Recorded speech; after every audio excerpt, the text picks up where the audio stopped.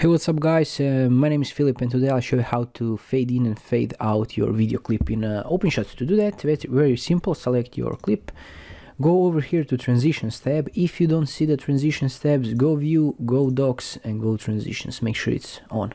And over here you can see I already selected a fade effect. Now just drag and drop it to the video clip and reduce duration a bit. Same for the